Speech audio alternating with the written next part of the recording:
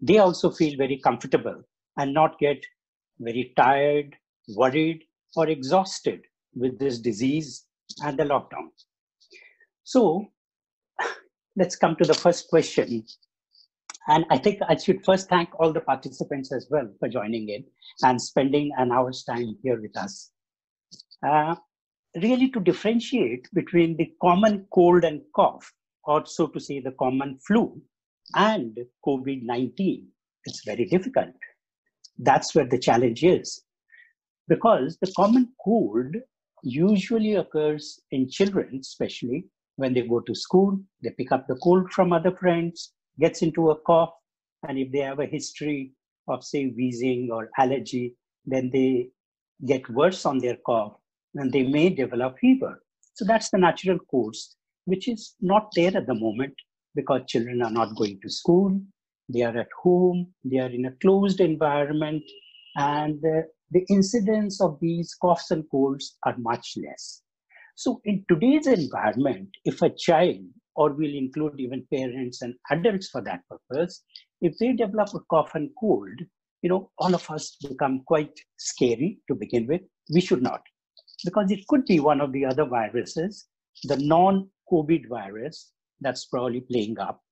And most of the time, the period that it affects us is about 4 days or so, plus minus 1 day, and it goes away.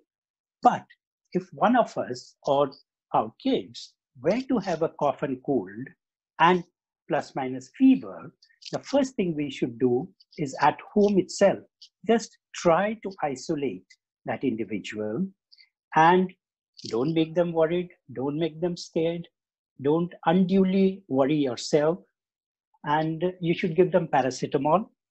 And if you feel things are not looking right, I think at the outset, your pediatrician, or we'll say your physician, if it's an adult who is unwell, should be informed, and one should maintain that link from that stage.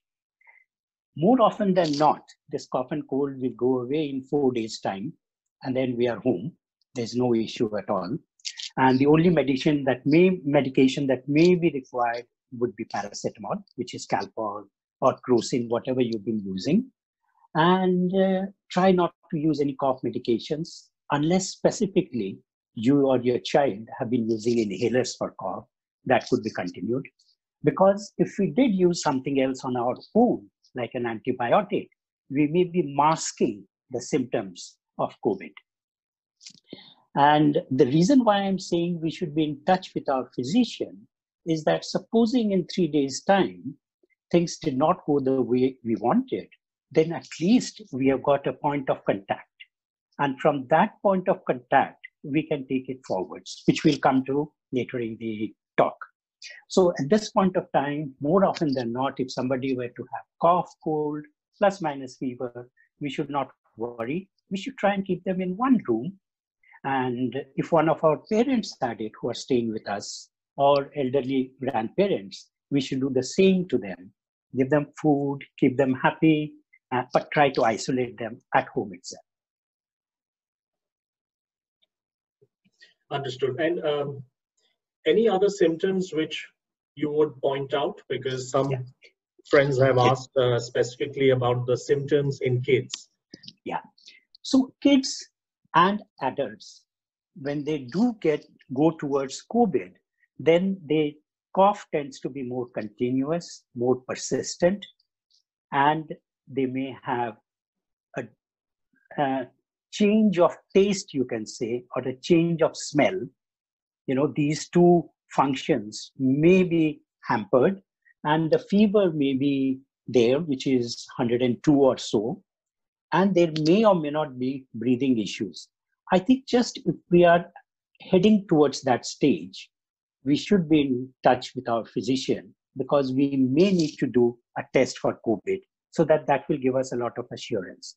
Now, just to stay on that, up till now, most of the cities and most of the places in India, they had a plan that a patient has to be admitted to a hospital to undergo this test.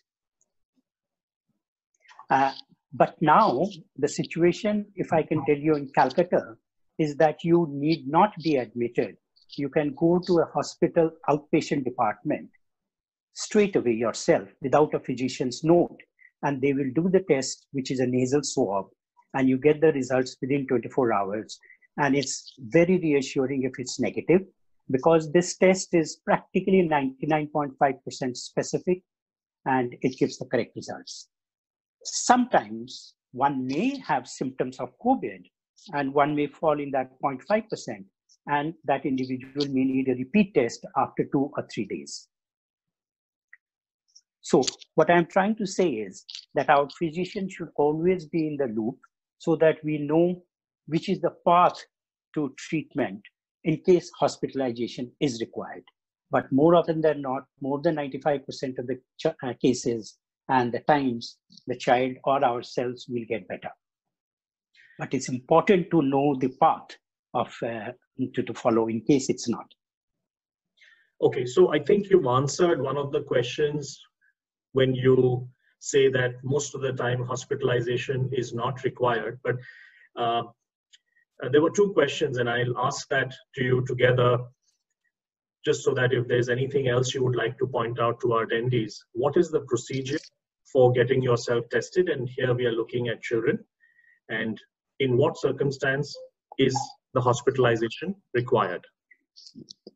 So if we are talking about children, I think it's important that our pediatrician is informed the day there is fever or cough on telephone itself. There's no need for him to see, and there's no need for us to go to him. So as long as things are on record and the pediatrician is aware, and in 3 days' time, if we are all right, then it's okay. And if it's otherwise, and the temperature gets worse, the cough is bad, then the pediatrician will probably like to see. That can be arranged, and we have to be very careful that we do not go to a busy hospital setup. We try and see the pediatrician in the clinic where social distancing and all the care that should be taken in this given time are followed. Sometimes it's better that we can have a consultation on telephone, a telemedicine, what it's called, a discussion, so that the physician or the pediatrician can see the child for himself on a video call and assess whether we should be worried, whether we should be looking at doing tests for COVID, whether we should be looking at a possible hospitalization. It may not be 100%, but it would be quite useful for the physician, for the pediatrician, to make that estimation. So some parents have actually written in saying that there is a concern to visit a hospital or clinic, let alone stepping out. And it's difficult to keep the precautions, take the steps, as simple as, young baby or a young kid having a mask on. And the ailment may be very different. It may just be a tummy ache or a ear pain. So what should be done in that circumstance? So once we have assessed that, say, a child has got either fever, cough, and cold, where we are worried about COVID, or he's got a tummy ache where we are worried that it's not appendicitis, or it's not one of the other issues which requires immediate medical attention, I think these can be fairly clearly and quite easily done on the telephone itself with telemedicine. So sometimes our physicians or our pediatricians or our practitioners, they are not used to this. So we can help them to become used to it because it's fairly straightforward. I mean, just if I can take a minute here, some physicians will say, no, मैं तो computer से ये नहीं कर सकता हूँ. So, we can give them a lead and say that is very straightforward. The easiest way to do is a WhatsApp call, and you change it to a video, and the entire discussion that goes on is encrypted. It can be tracked, and the person can discuss all the problems that they have. And I've had issues in the last 1 week where there was a concern about the testes getting torsion because the mother sent a picture saying that my son has got pain in the testicles and it looks a little red to me. So that's an acute medical emergency. But on seeing him on the video, he was perfectly all right. So he need not have gone to the hospital. Otherwise, He required an immediate hospitalization. Another child with constipation, parents knew that he has constipation, but the pain was such because of the lockdown. They thought it could be appendicitis, but on the telephone itself, asking the mother to press on different sides of the child's tummy, we could assess that it is not appendicitis. So there we prevented a child going to a doctor or to a hospital where potentially they can get infected even sometimes.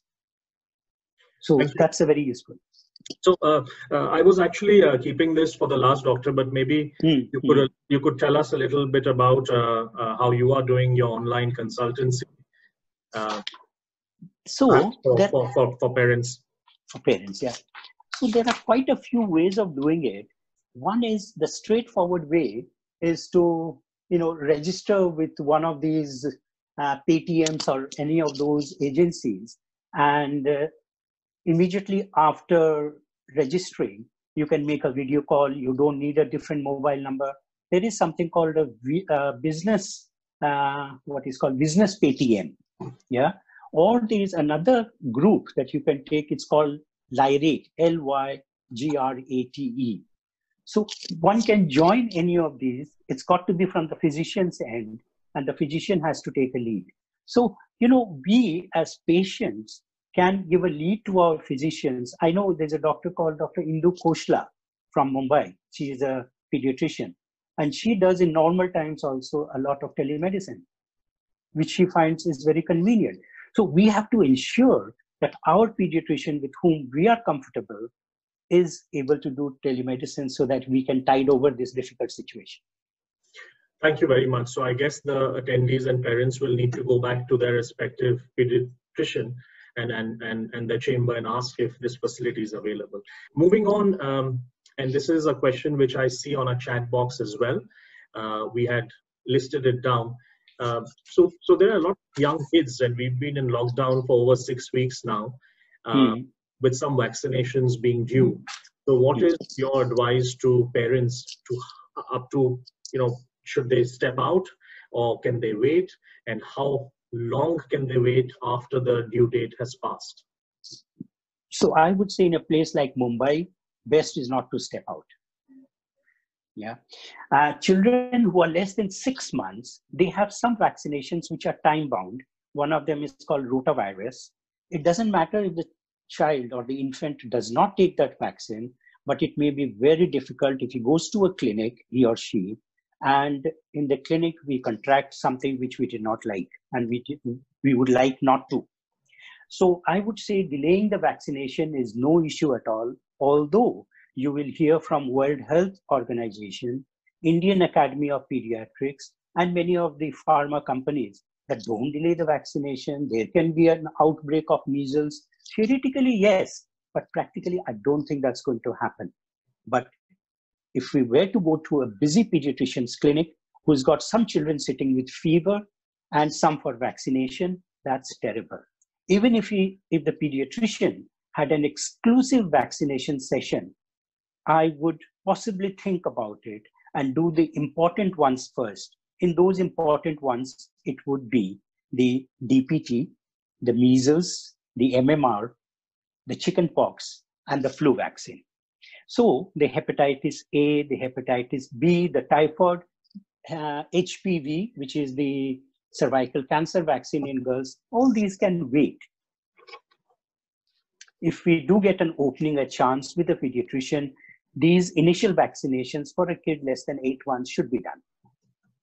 Thank you very much. I'm going to pick up a few questions from the chat box at this point because they are related to the first lot of questions that we have discussed. And there are some very young parents asking this question. And I know that this is a newborn, a Mayborn baby. Are there any specific signs when it comes to a newborn with respect to COVID, because they are so small and this is a first-time parent? Yeah, congratulations for the parents who are just parents of a 10-day-old. Really, we should not worry and should not panic, but just make sure that people who come into the room are exclusively parents and no outsider, including help, like the traditional dai who comes in. All those people should not be allowed. If the baby is fine and the mother is fine, which I'm sure the case is, breastfeeding should be done freely and there should be no concerns. The reason to worry would be if mother developed fever, then we need to test and then we need to test the baby. Otherwise, we need to do nothing at all. Thank you. I'm going to ask one more outside of the questions which we've listed. What precautions should parents take while isolating the child? Yeah, so that's very important. Excuse me. So I think if it's a 5-year-old child, say, you can't tell the child to be isolated in one room. So one of the parents have to go with the child. And and you can't maintain social distancing. So a mask is important. And if it's a 5-year-old child, you can have a homemade double-layered cloth, which looks like a mask and which is like a mask. And that's the best, really. No need for a surgical mask, no need for an N95. They are all meant for other purposes. A simple cloth mask.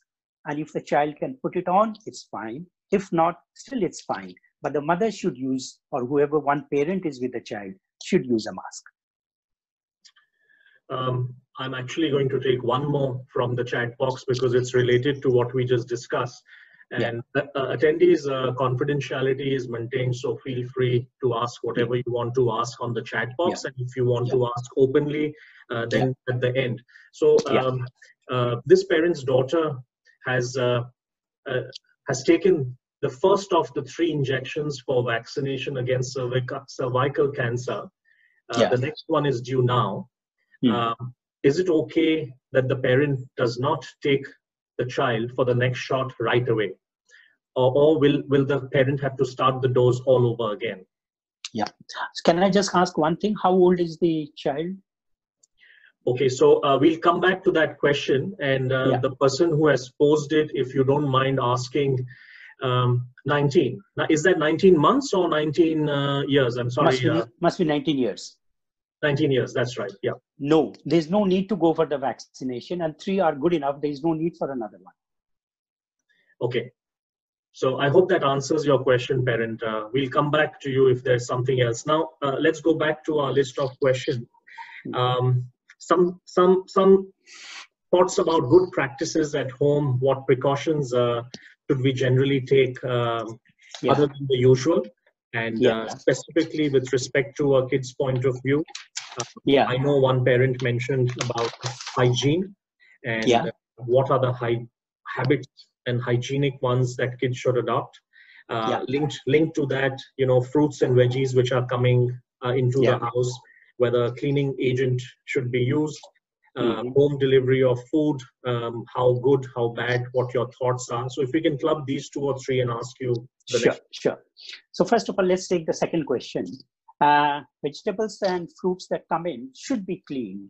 And I think one of the best and simple methods to clean it is potassium permanganate, which even today in a lockdown situation, you'll get it in any pharmacy. It's a simple purple colored stuff, and leave the fruit and vegetables for half an hour.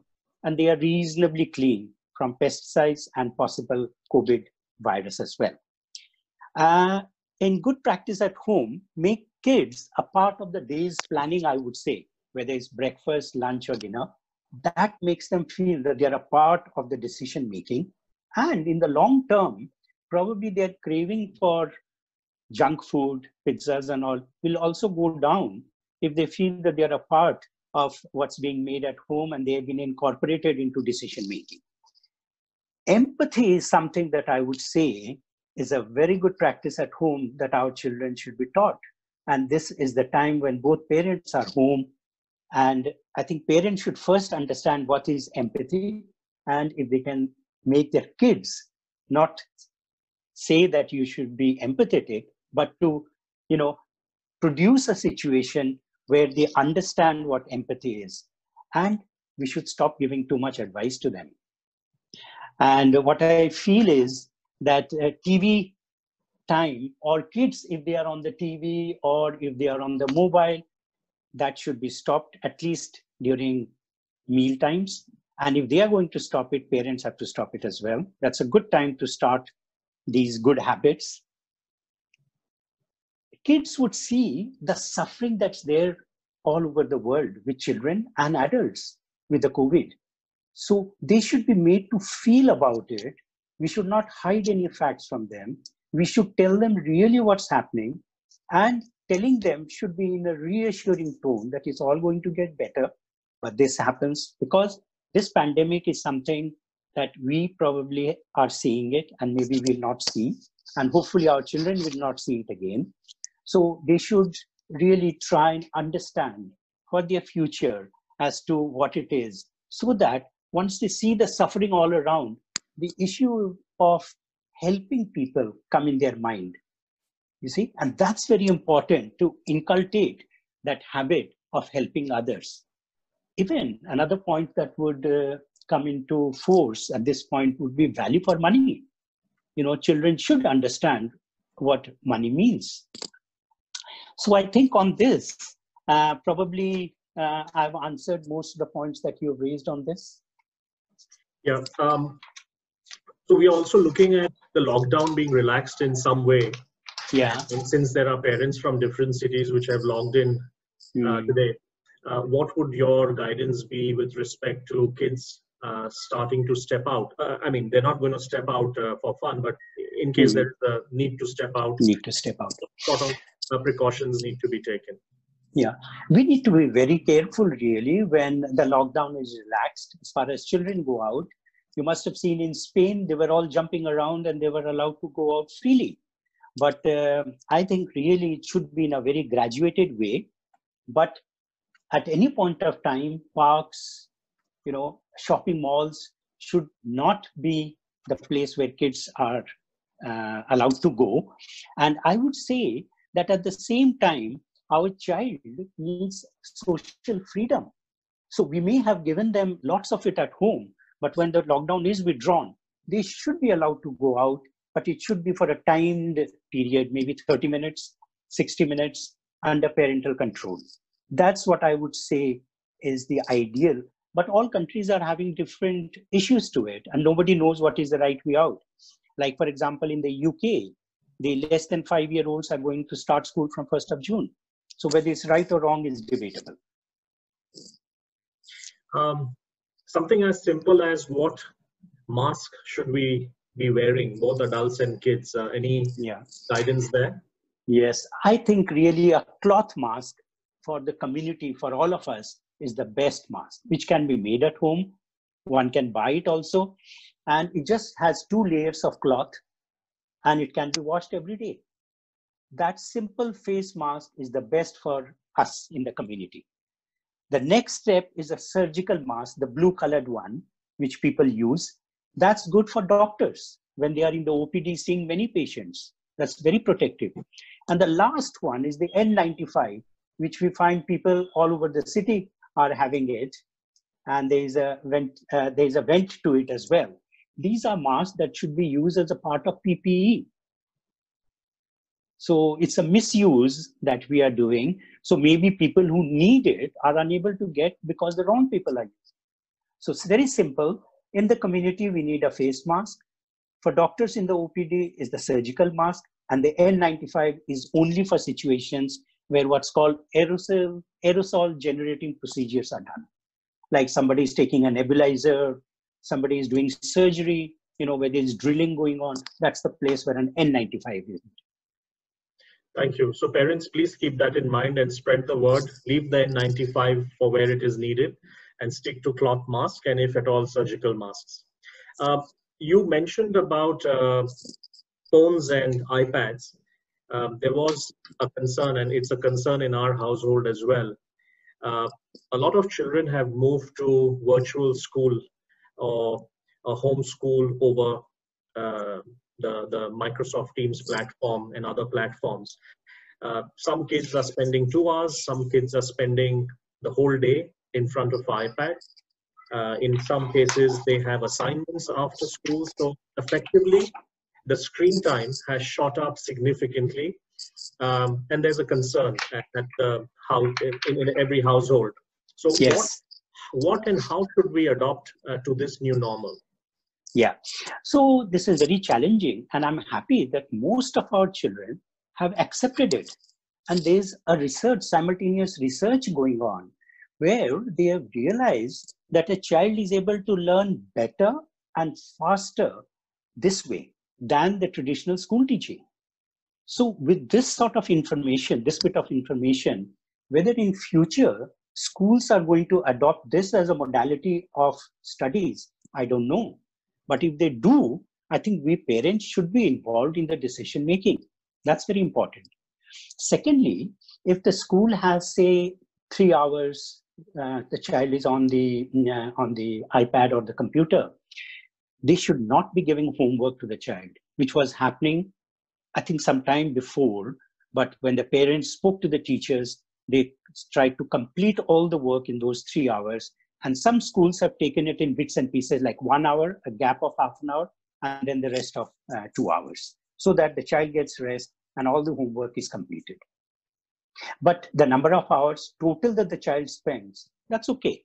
It should not be eating time and meal times at that time, which it won't be, of course. So one of our attendees is asking whether, just in case the school's open, what would your advice be? Do we send the kid to school, or wait for some more time? Wait for how long? Does it have to wait till a vaccine comes out? What is happening in other countries? And since you're so well networked, some very broad thoughts there, Doctor. Yeah.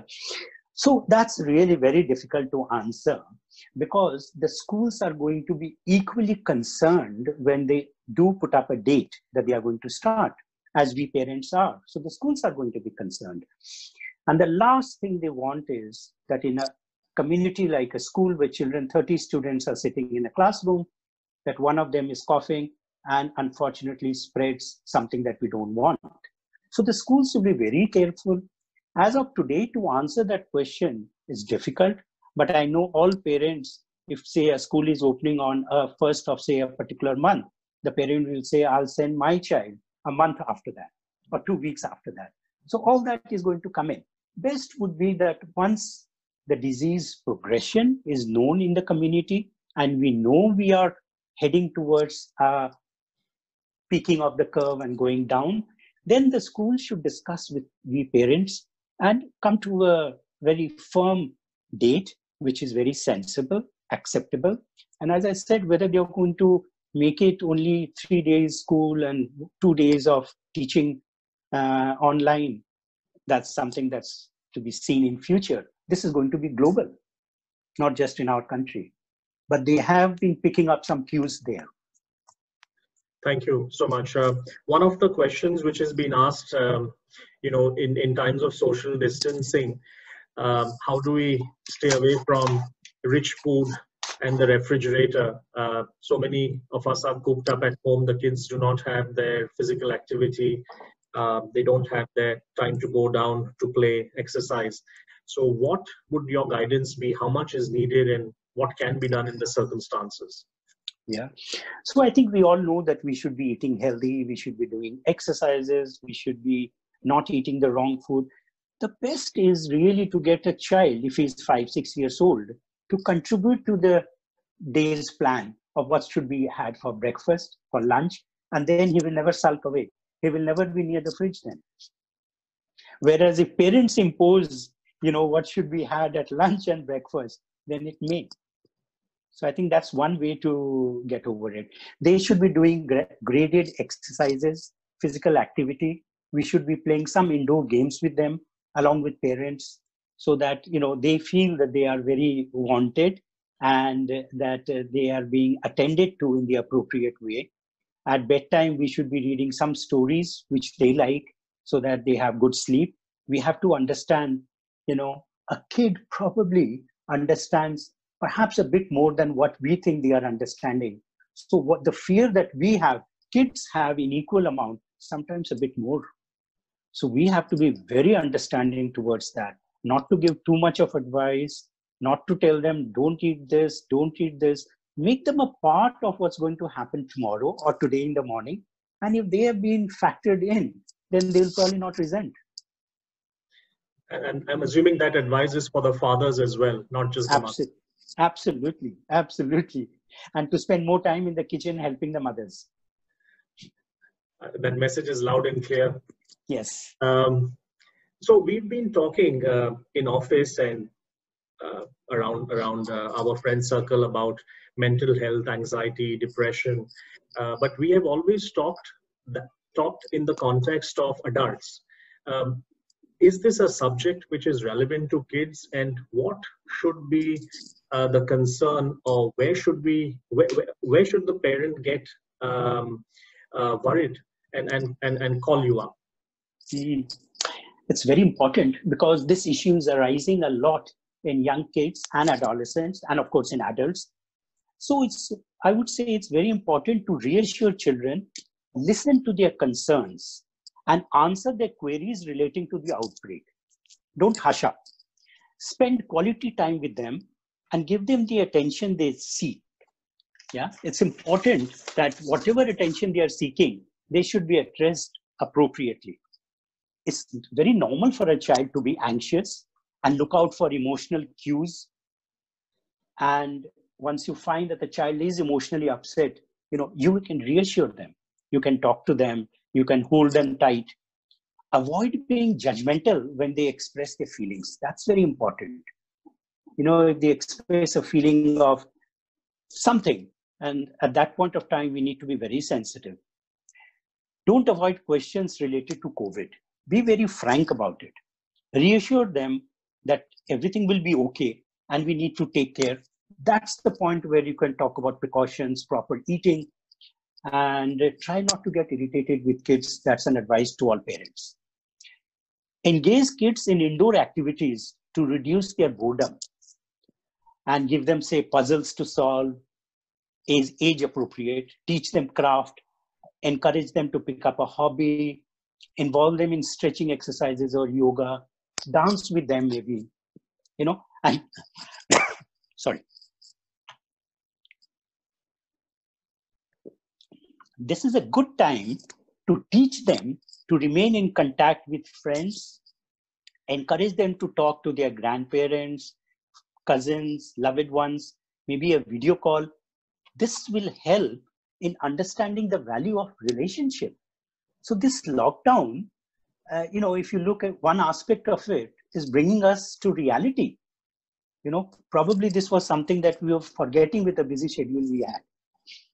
Give children very clear information, especially what's occurring across the world that I've already said, and give facts that are appropriate for them to understand. Avoid confusion that may cause anxiety. So you have to be very careful. You can explain issues through drawing a small picture or a drawing or a sketch. Make learning something which is routine at home. But if they're not in a mood, give it up. Give small assignments to children. Small assignments. We find parents have lots of knowledge. Sometimes they have less of that instinct. So that knowledge doesn't come to use. Be very careful.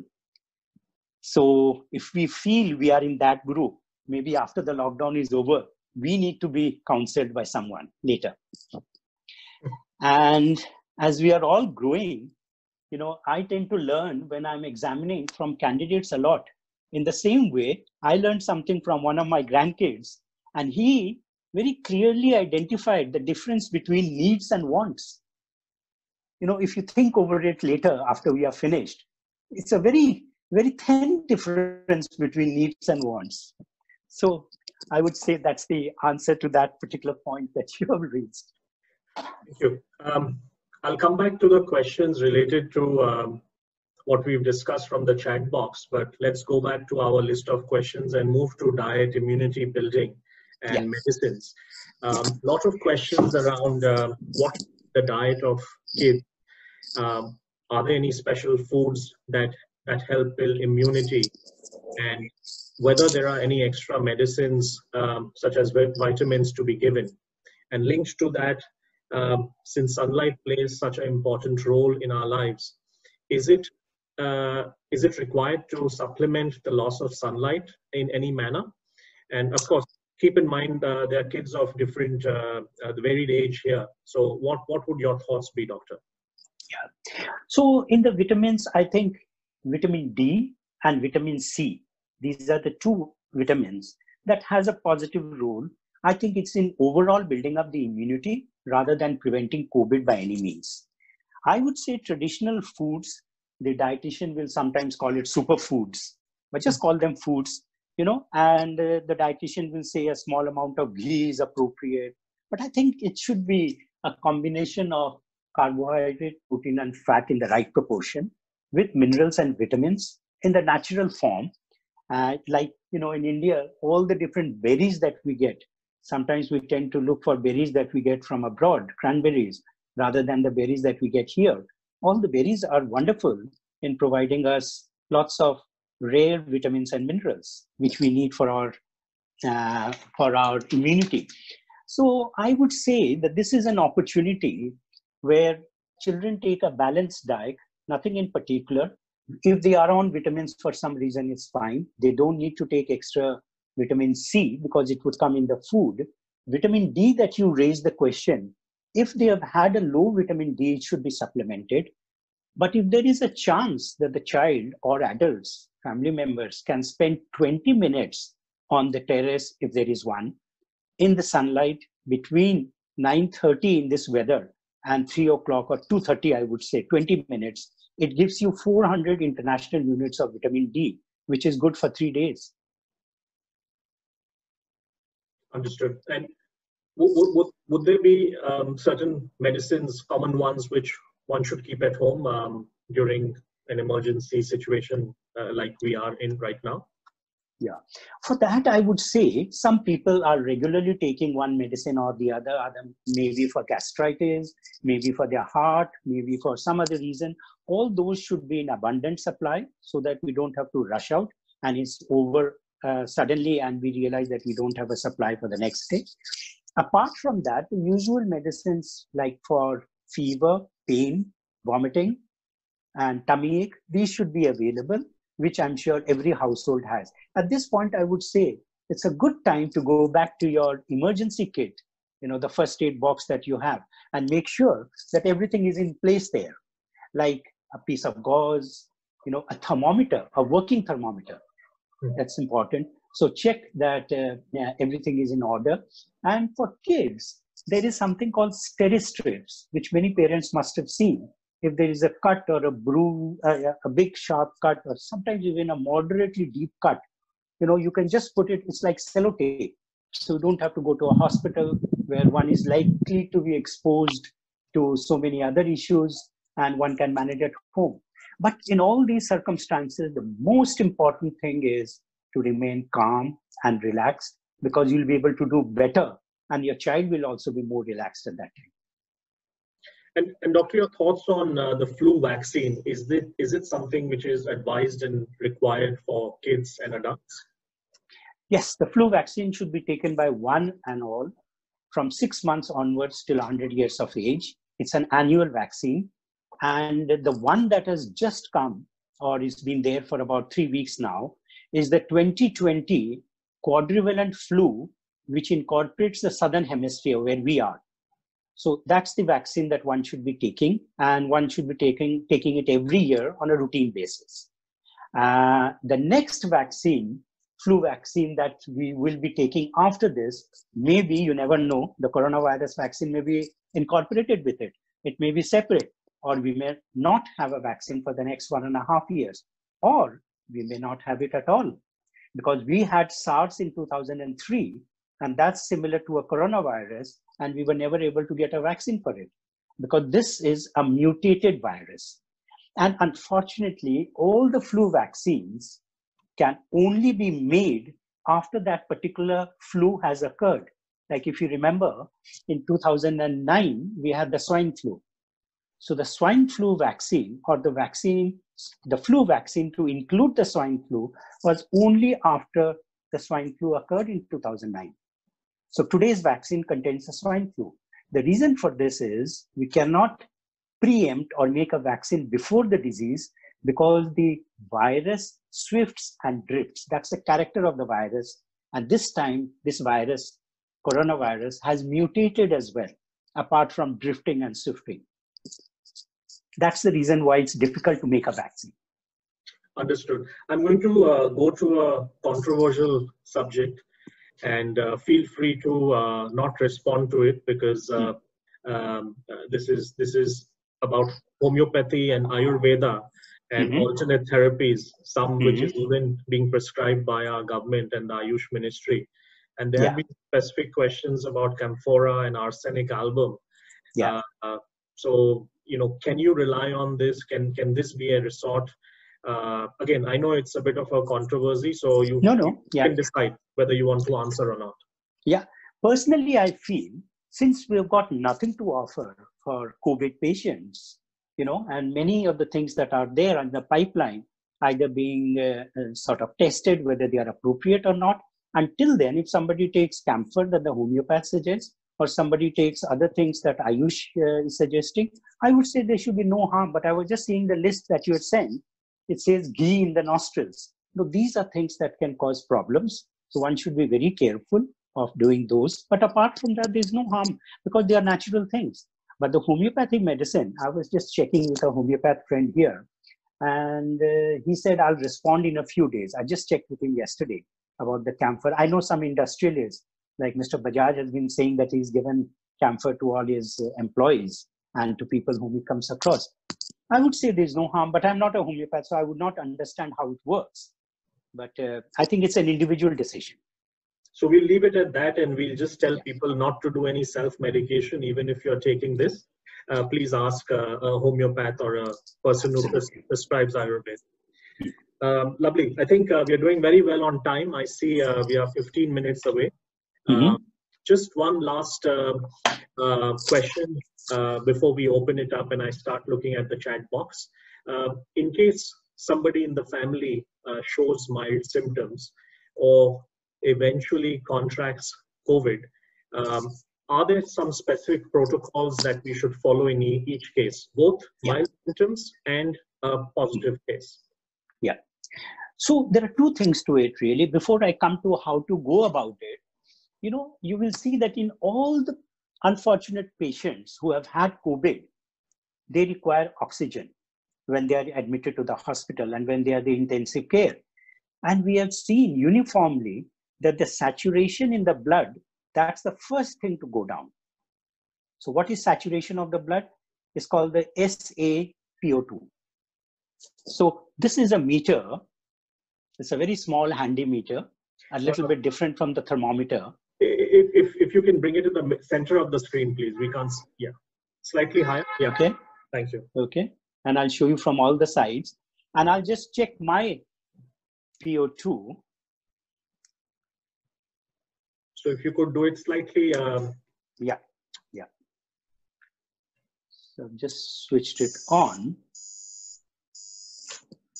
Slightly higher, and maybe if you can go back a bit. Oh yeah, perfect. It's perfect.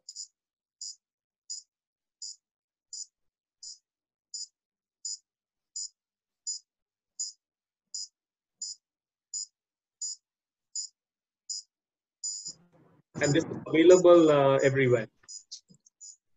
Yeah, sorry, just 1 minute. No, you could not see. That's the reading. It's 99. Yeah, that's the saturation. And below it is the pulse 78. I don't say that we need to keep this at home, but many of us would have seen when you have visited your doctor that after examining you, they just check your SpO2. What's been seen is that in COVID patients, the first thing that happens is there's a fall of this SpO2. It should be normally above 95, 94. If somebody has in the 80s, that means there is something wrong. And with a cough and some symptoms like COVID, one should really get prepared to head for the hospital. That's the reason why I showed this. It doesn't mean that we should be keeping it in our first aid, not at all, but something that we should all know about it.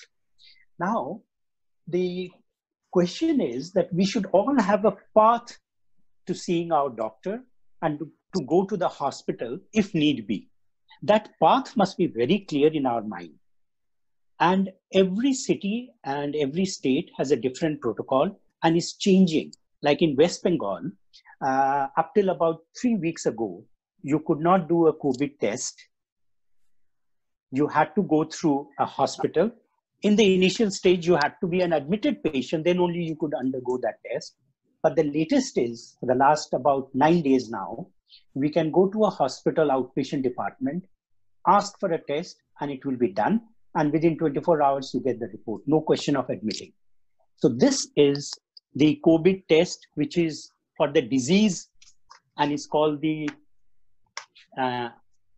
PCR test, polymerase chain reaction test.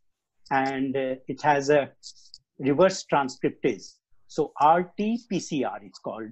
That's the test that you see on the television. People are driving and somebody is poking into their nose and taking a swab.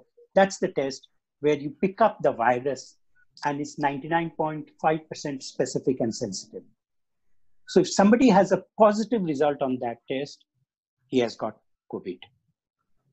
A negative one needs to be again done if the symptoms persist. And just while we are on the test, let's come to the other test, which you must be hearing about. Is called the serology test. That's the test that's done from the blood, from the vein out here. A sample of blood is taken as we do a normal blood test, and they look for antibodies. What are antibodies? So when we get dengue or we get any infection, what comes into our body is called the antigen. That's the enemy, you can say. And our body prepares a protection against it, the defense department, that's the antibody. So the serum test, the serology test that we do on the blood test, and if we find somebody has got antibodies, it means that this individual at some stage had COVID and he has recovered from it, or he did not have symptoms, but he had mild COVID. But whether he is going to have this immunity for 2 weeks or for 2 years, nobody can say that as of now. But for many other diseases, we could say that. But COVID being special, we cannot say for how long that immunity will last. So this test is being utilized today in many countries to put people back to work. They are seeing that if their antibodies are present, that means their serology test is positive, that means they've got some sort of immunity, so they can get back to work. They need not work from home. These are the two tests that are in vogue. Forget about the plasma because that's the therapy. And there are lots of other treatment modes for it. Okay, and in terms of putting together some emergency protocol at home and being prepared, specifically with respect to COVID-19, and I know you have mentioned to not panic several times. Is there any other guidance which you would want to give to the attendees? And then we are going to go to the chat box and open it up.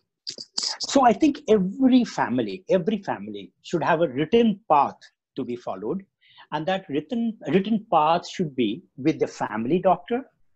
Or if you feel that, no, for my kids, family doctor I'm not very happy, is the pediatrician, then with the pediatrician, the path should be very clarified as to, doctor, if my child has fever, I'll be in touch with you on the phone. And if it gets worse, and if we are concerned about COVID, what are we supposed to do? Where can we see you or consult you or have a consultation on the telephone, a video conferencing, so that we know what's to be done. And if a situation arose where he needs admission, we feel that he needs admission, which is the hospital and who are the contact person. I think those details should be not on the mobile only, it should be written down for both parents and other family members, which I've done for myself really. You know, I've spoken to and I keep upgrading it. And I've got a list of 3 hospitals that if it's needed, that's where we go. And these are the contact people. Okay, so what we'll do is we'll try and share the protocol with everyone on the group and we'll WhatsApp it. So stay on for a few days. We'll try and put together something very quickly. Thank you very much for answering all the questions. We are going to now quickly go through the chat box, and if you give me a moment. The first one, if I may, and I'm going to quickly finish the ones on chat box, and then if anyone wants to unmute themselves and want to ask the question, please mention in the chat box. The flu vaccine, what was the trade name of it? Could you please repeat that for our attendees? Yeah, so there are 2 or 3 companies that make it. It's a quadrivalent. That means there are 4 antigens in it. And one of them is called the Influvac. So it's a quadrivalent vaccine, 2020, which is the year. And it's a Southern Hemisphere. It's called SH, Southern Hemisphere. That's the latest vaccine that has come in the month of January. Nothing to do with COVID, because COVID vaccine, as we all know, is not there yet. But that's the latest vaccine that one should be taking. Okay, and I'm guessing you'll have to go to a pediatric clinic or a pediatrician for taking this vaccine. Absolutely, absolutely. But let me add one thing. The way things are, I don't think any of us should venture for a vaccine to go out to a hospital or to our doctor's clinic. I don't think we should. Okay, so that answers the next question, because that is one more thing which somebody has asked. Because we need to weigh the advantages and the risks involved in going, and the risks are far more than the advantage, so we should not. Okay, thank you. Just give me a moment. Vitamin D in the form of Architol Nano, oral liquid form for kids, would that help once a week? Yes, perfect. That's perfect. Thank you. Sorry, give me a moment. I'm going to skip some of them, which they're poking fun at me. We've talked about kids' eyes due to excess screen time, but any preventive measure, just to repeat yourself, that can be taken? Sure, I think we didn't dwell on that. Just apart from the eyes, I think it's the shoulder, the back, the posture. So we should ensure that the kid does get up after 20 minutes or 30 minutes, not the school timings, because that he can't, I suppose. And they should be made aware that eye strain can occur, and their posture has to be correct so that their spine and shoulders are in the right position. Okay, so just to repeat myself, if any one of you would like to ask the question on your own, mention it in the chat box and I will unmute you. The next question, dosage of vitamin C for kids and adults. I think the question is, what's the dosage for vitamin? Yeah, it comes as a 500 milligram tablet. And kids would love to have the chewable one. It's called Limc, Limcee, or Chewc, but you won't get it in the market. It's all out of stock at the moment. You don't need really. If you were to use lemon and Mosambi at home, it's good enough. And Amla, if you get, good enough. Okay. So I'm going to ask this question since there's some doubt. Perhaps maybe I didn't ask it properly. It's about the cervical cancer vaccine, and the kid has taken 1 dose out of 3. Second is due in May. Right. Sorry.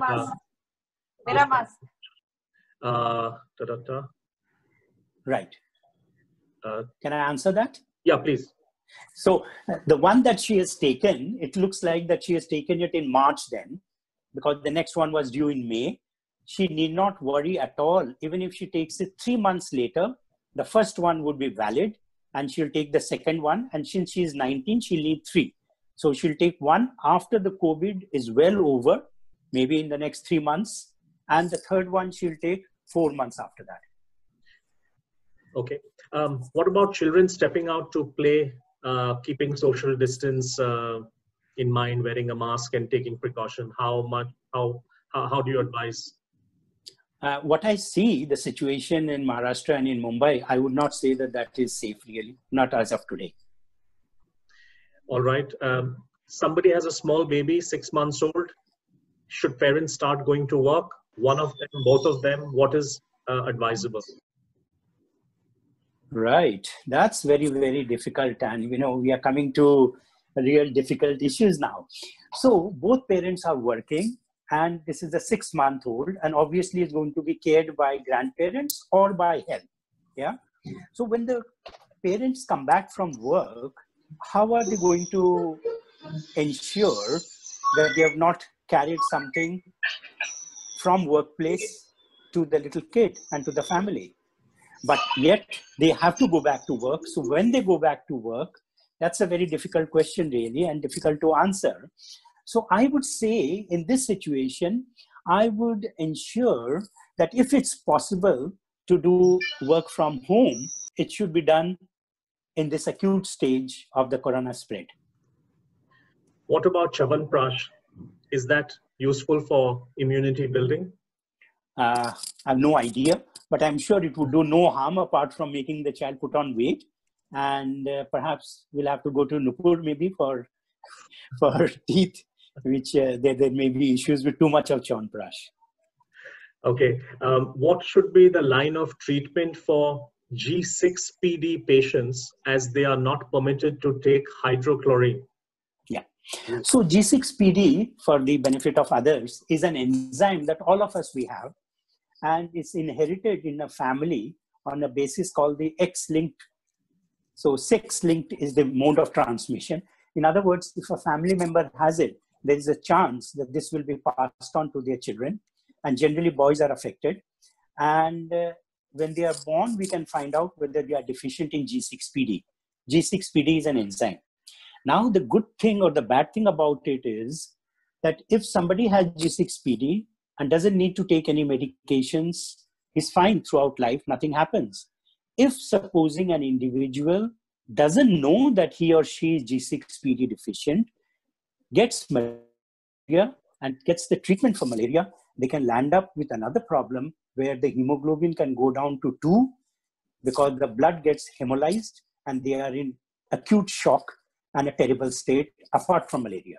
In other words, the blood gets hemolyzed because of the deficiency of G6PD.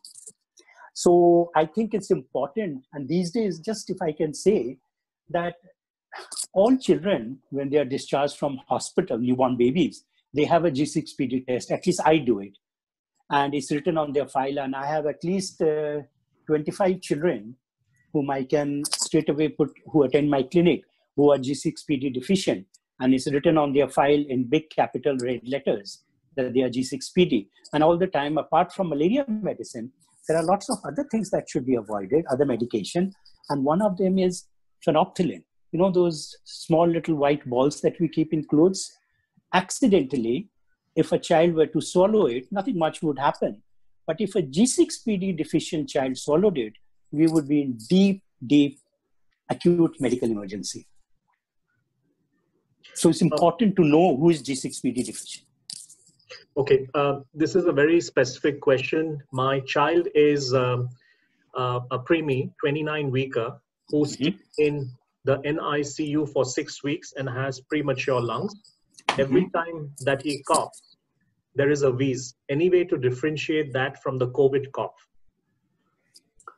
Well, I would say that you should not worry on that account because you have a good cause to know that your premature child had premature lungs and had what's called hyaline membrane disease, HMD, and the cough is because of that. Really, you would need somebody from outside to come and superimpose the COVID to produce a COVID cough, which is very unlikely to happen in a premature baby who is at home. But your concerns are correct, and the only way to know would be by a test. So if the character of the cough does not change from what it has been over the last 2-3 months, I would not worry. If the character of the cough changes, then we would look into it. Doctor, I know we have exhausted the 1 hour. Could we still ask you more questions and keep you... Sure, by all means, yeah. Okay, thank you. It will be a pleasure. Thank you so much. There are a couple of parents who've asked about braces.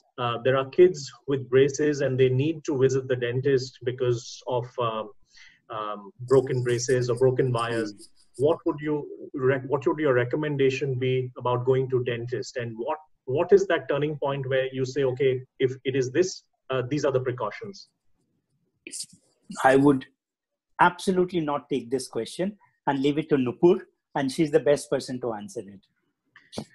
Okay, so please reach out to Nupur, and she will take this one. The next one, and this is again a parent of young kids.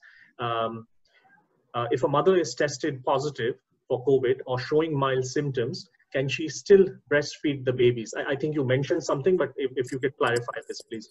She can continue breastfeeding the baby, even if she is COVID positive, definitely. She can breastfeed. Okay, so the answer is she can. Yeah, yes. The first case we had in the UK, I was there, was on the 10th of March, when in North Middlesex Hospital, this COVID positive mother, she delivered a baby who was COVID negative, and she went home with the baby absolutely fine. And we were going for the exam board meeting. And if you remember, even Vikram was telling you about that 36-weeker, which was on that small video of his, where the mother and the baby both went home at 36 weeks, and they were COVID positive, both of them. So it's not an issue to breastfeed. Just to give you context, Vikram is my brother-in-law who's head of pulmonary care in a New York hospital, and he's right in the front line with COVID patients. I know your answer to this, but a parent is asking about suspected cavities. Is it fine to wait or to go to the dentist? I think they should wait. And while they are waiting, they should take extra care to keep their oral hygiene to the best possible. But the person who's asked this question, please don't hesitate to connect offline. Nupur is a dentist, and we can ask her what her thoughts are on it. I hope I have taken all the earlier questions. I'm going to jump to the end. So there are some very specific technical, not technical, but very, very specific fact-based question. I'm going to, my apologies, I'm going to skip that. Yeah. But my child is minor thalassaemic, so can he take hydrochlorine when needed? Yes, absolutely. They can take hydroxychloroquine if needed. Yeah. You still have to step out in COVID times for doing your grocery runs and important things. One or two key steps that you should take care of on return. So I think one should take a bath immediately, leave all the clothing and all the shoes, everything outside. And as little as possible, grocery shopping should be done. And if possible, it should be delivered at the gate. And I think the most dangerous thing that I see is happening all around in Gujarat, in Maharashtra, in Bengal, and all over the country is the vegetable shopping, really. That's causing the problem because it passes through so many hands and so many levels. So we have to be very careful of that. And we've talked about masks. What about gloves? Are they recommended, and what kind when we step out? It's not required, really, gloves. But if you are doing a procedure, like say if somebody is examining a patient, a doctor, or doing a vaccination, still gloves are not required. So why should one wear gloves, really? I can't understand. I do see people really who are in the grocery shop, who are helping, even those who have gone as customers are wearing gloves. I think the best is to keep the nails trimmed and proper cleaning. And I would add one more thing here, really. Hand washing for 20 seconds. The best is, say, for example, if you are washing your hands, Nupur should be commenting later that, see, this was not perfect. Or if she's washing, you should be correcting her. That's very important. Because sometimes we tend to make it a little shortcut and we are not looking at all the details that should be. Hand washing is of prime importance to avoid COVID. And taking hydrochlorine as a precautionary measure, is that advisable? Not at all. Even for those people who are with patients of COVID, it's not yet recommended that they should be taking, although the government of India has said they can take once a week. But the most prominent physician of Mumbai, he also is not taking himself, and he has not recommended so far. The flu vaccine, if there is a way, if somebody can get it organized at home, is that advisable to take? Any issue there? Yeah.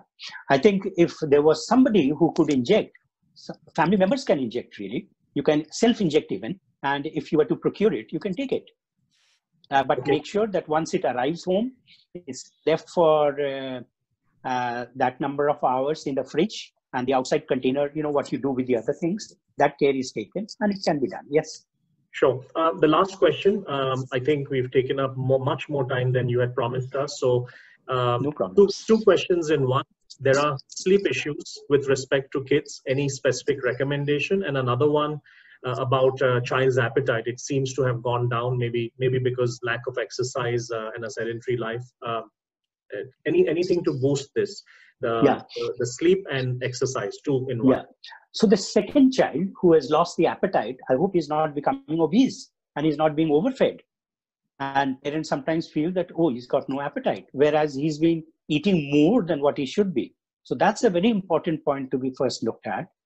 And the first question about sleep, I think there could be various reasons. Maybe the child is sleeping during the daytime more than what he or she should be sleeping. And at night, it's much difficult for the child to go off to sleep. So, or the child is on the television or one of the media, for longer, or there is some disturbance in the environment that's causing, or if the child is 100% well or not, that should be ensured. So, and sleep time should be very pleasant time. Maybe in this hot weather, they should be given a bath, and one of the parents should be reading a small story, which they like, not what the parents like, what the kid likes. That can help. That's absolutely fabulous. Thank you so much. I'm sorry I'm not able to take any more questions. We have extended doctor's time that he had given to us. I'm going to hand this very quickly to one of our attendees, Tarulika Khaitan, to propose a vote of thanks. Tarulika, over to you. Thanks, Ravindra. Hello, Tarulika. Hello, how are you? How are you? Very well. First class. Thank you very much. So nice to see you. Yes, so nice to see you also. So thank you so much for this fabulous session. It's been a pleasure. Fabulous. And I think, one of the most difficult things during COVID is information. The lack of information, and also, the uncertainty about the steps to take for our kids. So, your webinar has been full of information, very enlightening, and I'm sure it has benefited all a lot, immensely. So huge thank you to you and also to the doctor community. Great. Thank you so much. Thank you so much for the nice words, kind words. Thank you. Thanks, Tarulika. Sorry we haven't been able to cover all the Q&As, but we'll try and see if there is something, if I can extract this file and post it on the group, if there is something which remains outstanding. I will separately in a day or two share the protocol which we promised. And so stay on the group for a few days and then you can exit. But thank you again, everyone, attendees, for joining in Sunday evening. And Dr. Agrawal, thank you so much for your time. It has been immense value and huge learning. Stay safe, everyone, till we meet again. Bye. So Ravindra, thank you very much, and best wishes to everyone who's been participating this evening, and take care and remain safe. Thank you.